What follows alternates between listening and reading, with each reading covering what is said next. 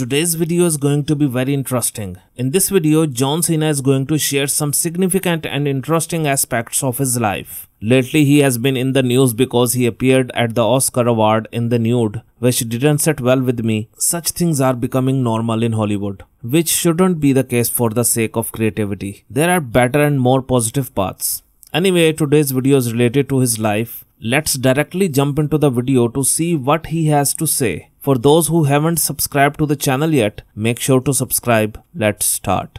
My whole existence is an accident. What is that? What the fuck does that mean? My whole existence is based on a series of fortunate events that kind of lined up with each other. I did not know that wrestling was even a career option. Went to college, got a degree, tried to apply my degree out here in California. Really failed. Why do you say failed? I couldn't get any sort of validation for that piece of paper that I paid for. Wow. I took the California Highway Patrol exam, failed. Every avenue of fitness, failed. I lived in the back of a 91 Lincoln Continental for a while. Then I moved into a garage. Here's the thing, like often you hear stories of hard times.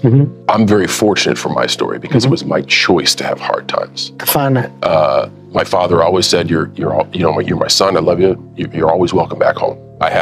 If I could get to West Newbury, Massachusetts, I would be fed, I would have a roof over my head, I would be able to regroup.